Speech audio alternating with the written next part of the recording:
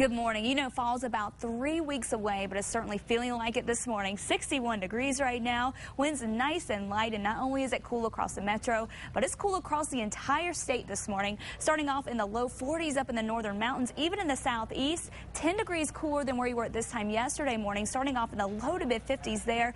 Tons of dry air in place this morning, so that means temperatures do drop quickly in the evenings, but they do climb quickly as we head through the afternoon. Of course, with that dry air in place, we're not going to see much in the way of cloud cover, and we're certainly not going to see much in the way of any rain. Skies right now are mostly clear. As we go through the afternoon, we may see an isolated thunderstorm up in the northern mountains, perhaps over in the southern San Juan Mountains or the Sangres this afternoon, but chances even there are very slim, and there's a possibility we could see an isolated thunderstorm or two over in the mountains in the southwestern part of the state. But high pressure is controlling our weather. That means warmer temperatures today, and with that dry air in place, despite the warmer temperatures, it's not going to feel too bad. It will still feel pretty pleasant this afternoon. We'll still stay mainly dry as we head through Friday, but it does start to slip on to the east there, and that will allow a little bit more in the way of moisture to creep into the southwestern part of the state. So we could see a few more showers and thunderstorms there on Friday.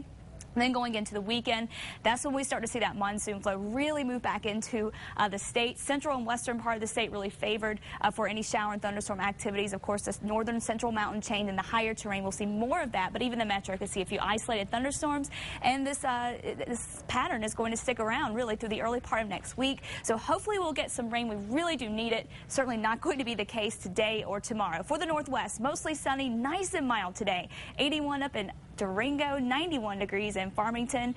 So it is a little bit warmer than where we have been for the past few days. We'll stay warm through Friday and dry with a better chance for rain moving back in over the weekend. And of course, with more clouds around, temperatures will be down a little bit this weekend there. For the southwest, mostly sunny. May see an isolated thunderstorm in the mountains. Expect highs mainly in the 80s to upper 90s down in Las Cruces. In the southeast, we'll top out in the mid 80s there. So still staying below normal in the southeast. We should be in the low 90s this time of the year.